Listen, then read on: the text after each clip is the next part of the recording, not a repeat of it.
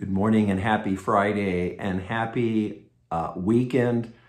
Happy July 4th weekend. I hope and trust that this is a time for you to celebrate, to eat ice cream, and to think and reflect, and if not cherish, what it means to be a citizen of these United States. My name is Andy Ross. I'm a pastor at Northminster Church in Tucson, Arizona, and I'm an American. And it's one of the great blessings in my life to be a citizen of this proud country, a country that is certainly not perfect, but founded on ideals, rights, values that I hold so dear, so do you.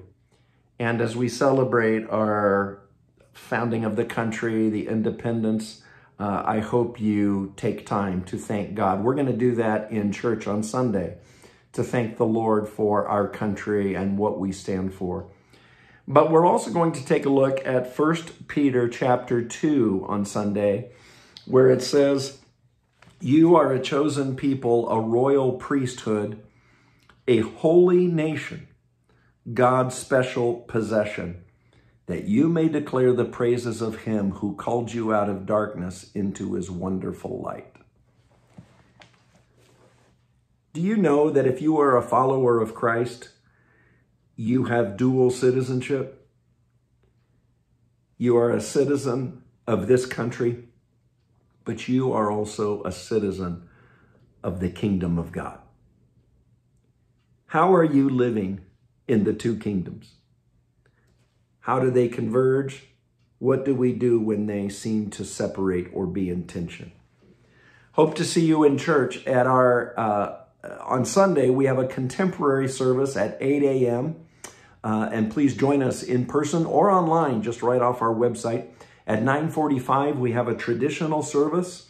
You're welcome to come and join us there in person or online. And at 11:30, we have our Arise African American multilingual service. It's a special joy. Encourage you to join us there in person or online. We'll certainly be thanking God for this amazing country we're in. We're going to think about what it means to be a good citizen of this country and of the kingdom of Jesus Christ. Have a wonderful weekend. Celebrate. May the Lord bless you. And I'll see you in church.